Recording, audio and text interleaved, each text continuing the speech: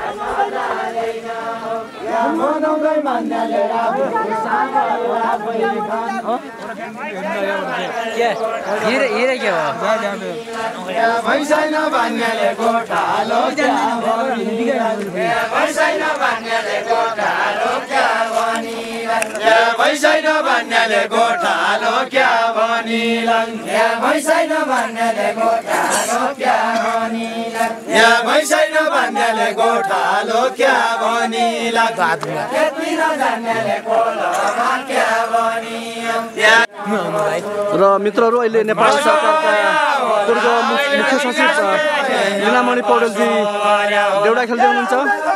त्रिवेणीमा आइपुगेर पूर्व नेपाल सरकारका पूर्व मुख्य सचिव हुनुहुन्छ उहाँले चाहिँ देउडा हेर्नु भएको छ। मलाई आशा अनि विश्वास छ कि यो क्षेत्रको पर्यटकीय विकासको निम्ति यहाँहरूले पनि सक्दो सहयोग गर्नुहुनेछ। अर्को साल आउनुहुनेछ। प्रत्येक साल यहाँ मेला लाग्छ, दशहरा मेला। सयौँ भक्तजनहरू तीर्थालुहरू आउने गर्छन्। तपाईँहरू पनि आइदिनुहुनेछ भन्ने मैले विश्वास लिएको छु।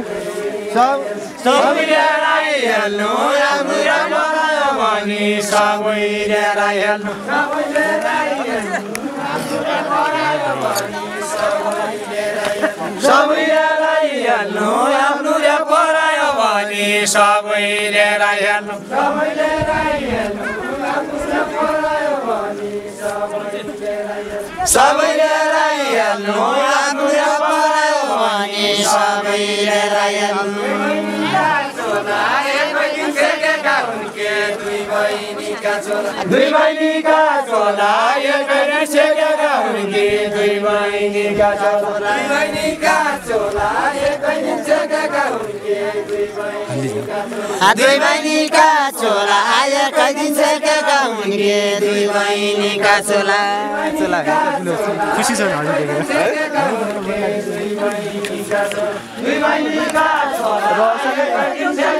एउटा खेल्दैछ यो ठाउँमा र पानी राखेको छ। पर्यटनको नेताजीको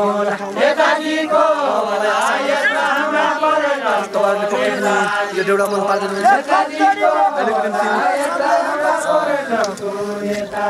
तपाईँहरूलाई म यो भिडियो यति राखेको छु कि यहाँ तपाईँ हेरिदिनुहुन्छ। धन्यवाद, नमस्कार।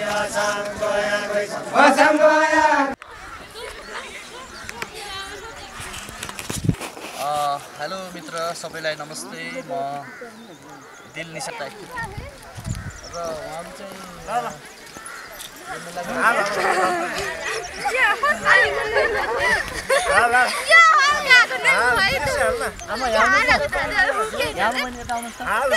एउटा कुरा गरौँ।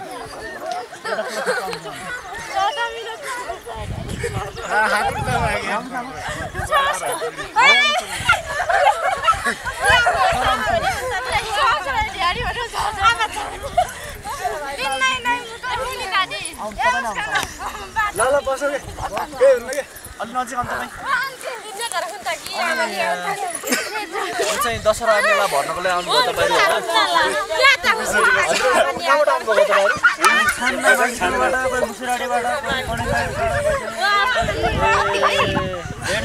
अनि जस्तो यो मेला छ नि, मेला कुन महिनामा लाग्ने गर्छ? मतलब यही महिनामा सधैँ हो कि अरू बेला पनि लाग्छ?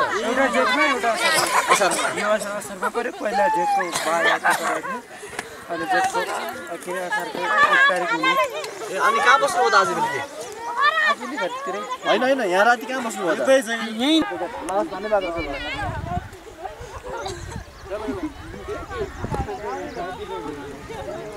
जाउँ बिस्तारै बिस्तारै जाउँ, आउनुहोस् तल बिस्तारै है। र मित्रहरू चाहिँ मेरो एउटै उद्देश्य के हो भने चाहिँ म यहाँ खप्टड आएको हुनाले यहाँको चाहिँ जो पर्यटकीय स्थल छ, यहाँ मेला लाग्छ। दशरथ होइन, दशरथ मेला यहाँ लाग्छ। यहाँ चाहिँ देउडा खेल्ने धुमधाम रमाइलो हुन्छ। र यो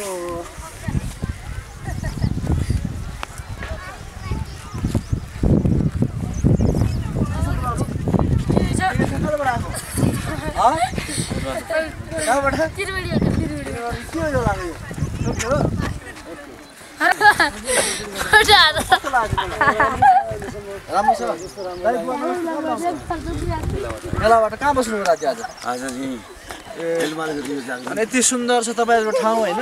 खुसी लाग्छ हो? तिमी कति वर्ष भयो? के छ खबर? ठिकै छ? ठ्याक्क हो दिनु। यहाँ चाहिँ मेला कस्तो लाग्यो आज? ठिकै लाग्यो। फेरि कहाँ बस्नु? हिजो त्यही माथि अतिथि गृहमा। ए तपाईँ घर कता हो? घर बजाङ खोला। ए अनि आमाको घर कता हो? हाम्रो घर बजाङ छ। ए बजाङ हो?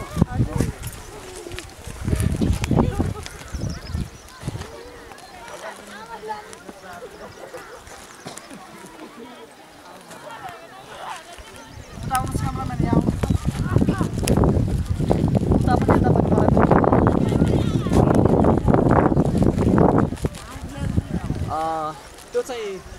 दशहरा मेला लाग्ने ठाउँ हो त्यो र मलाई चाहिँ के रमाइलो लाग्यो भनेदेखि यहाँ आउँदाखेरि चाहिँ अब म होइन अब गाउँमै पहाडी इलाकामै जन्मिए पनि यति राम्रो भू बनावट मतलब 22वटा खप्टड छ यहाँ मतलब 22वटा यस्तै भूमिहरू छन् यहाँ त्यस कारण चाहिँ मलाई के लाग्यो भनेदेखि मित्र यो ठाउँलाई चाहिँ गल्फ खेल्नको लागि स्कीको लागि अनि मेडिटेसनको लागि एकदमै प्रयोग गर्न सकिन्छ त्यसको निम्ति राज्यले एउटा महत्त्वपूर्ण भूमिका खेल्नुपर्छ भन्ने लाग्छ काठमाडौँबाट हामी 2 दिनको यात्रा सवारी बस यात्रा होइन त्यसपछि 1 दिनको पुरा पैदल यात्रा त्यो पनि ठाडो एकदमै उकालो होइन त्यो सबै पार गरेर यहाँ आइपुग्दाखेरि चाहिँ मलाई पुरा एकदम स्वर्गीय आनन्द आइरहेछ तर अब स्वर्गीय आनन्द आए पनि मैले के भन्न चाहन्छु भने मेरा मित्रहरूलाई चाहिँ एकचोटि यो भूमिमा आइदिनुहोस् तपाईँहरू ल हेर्नुहोस् उतातिर हेर्नुहोस् यति राम्रो भूमि छ त्यो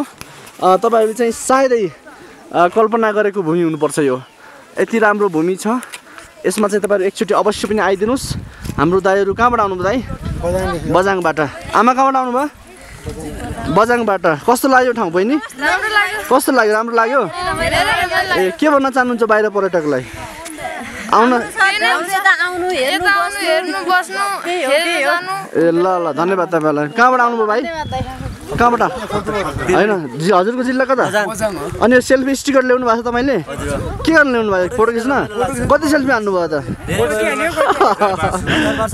ल ल थ्याङ्क यू भेरी मच एकदम खुसी लाग्यो तपाईँलाई भेटेर थ्याङ्क यू वेलकम अनि हाम्रो आमा पनि आउनुभएको छ र यही हो मित्रहरू मेला लाग्ने ठाउँ यहाँ मेला लाग्छ र यसका केही क्लिप्सहरू देउडा क्लिप्स पनि म तपाईँहरूलाई त्यहाँ धारा रहेछ है अनि आउनुभएको छ उहाँहरू थ्याङ्क यू यो भिडियो क्लिप्सको लागि यति नै अहिले अर्कोचोटि फेरि भेटौँला नमस्ते